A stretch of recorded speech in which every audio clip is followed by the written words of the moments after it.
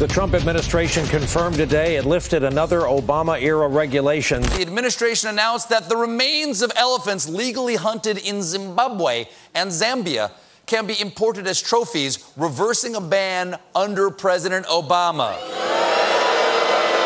I hate Obama so much, I'm gonna strangle Dumbo. The lion was illegally lured away from a conservation reserve in order to be killed. Trophy hunting, where stalkers of endangered wildlife flock to Africa, South Africa, and Canada for their next kill, pursue an opponent unwilling to play in a deadly game. The result? A rapid decline. The numbers here are shocking. It is estimated 33,000 elephants are killed every year. 33,000, most of them for their ivory. It is not just elephants. The Trump sons became targets themselves earlier this year after photographs of their big game kill surfaced online, just as hunting claimed the life of Africa's famous Cecil the lion. It may cost an arm and a leg, roughly $66,790 for a white rhino, $52,500 for a safari with lions, buffalo, leopard, and plains game. But hey, at least the winning team has feelings for the losers. When I kill an animal, I walk up to the animal and with great and deep respect, place my hand on his face and thank him for his life. Propagandizers like these dudes make the tone-deaf argument. When you look at the amount of money generated by conservationists, about the amount of land that's put aside to save these kind of the habitat for those animals, all of that's driven by hunters. Where have I heard this before? Only thing that stops a bad guy with a gun is a good guy with a gun. Inside a douchebag and douche nozzle's point, a portion of the fee is paid directly to community members and to a fund for conservation projects to protect the area's wildlife. Ah, yes. The fee helps conservation efforts of an already endangered species. Or does it? As for what happens to the hunters' fees, that is notoriously hard to pin down and impossible in kleptocracies. Except we have that number. Hunting generates $200 million annually for remote areas of Africa.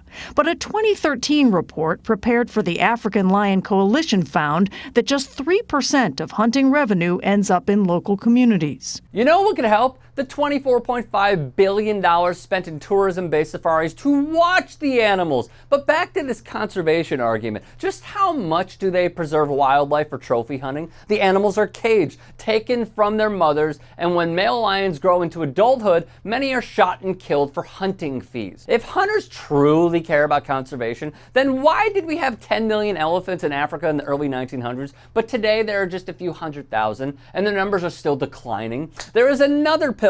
Widespread corruption. Green Mile Safari fired automatic weapons, hunting female and young animals, and allowed a minor to hunt and kill. Albeit the government banned the Green Mile, the company was reissued their license. Corruption out in the open. No one cares. The prey in the wild to trophy hunters, they are as much of a paycheck as it is an enshrinement to murdering the defenseless. In the wild to those that don't suffer personality traits of narcissism, Machiavellianism, and psychopathy, we see this. This is a video of an elephant who sees a man. I think the man was swimming, but he thinks the man is drowning, and he's trying to save him.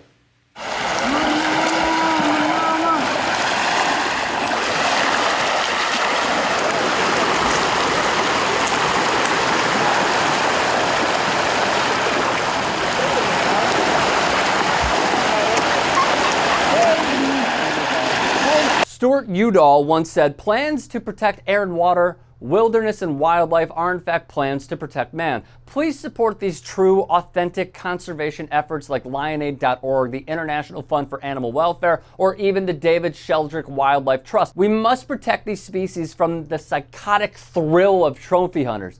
If we don't, who will? If you'd like to hear more thought-provoking content like TYT Sports on Facebook and to help in my journey to keep media independent, go to tyt.com/Rick.